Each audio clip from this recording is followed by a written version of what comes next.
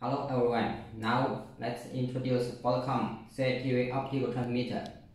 The transmitter can have two outputs. This is the front patching. Let's check it. Let's see the rear panel. The main ports are on the rear panel. There are two optical output ports. One port can output the negative 7 dBm optical. This is for S232 port.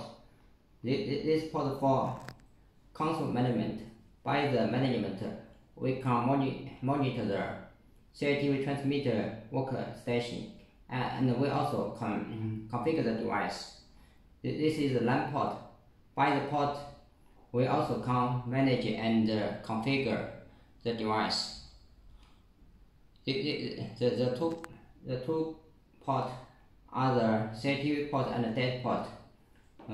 One is input port. This input port is for our real application. The port is for test. Before we installation, we can test the device to verify our application or our installation. This is the fan. The strong fan can dissipate the heat, make the device work stable. The two slots are for power.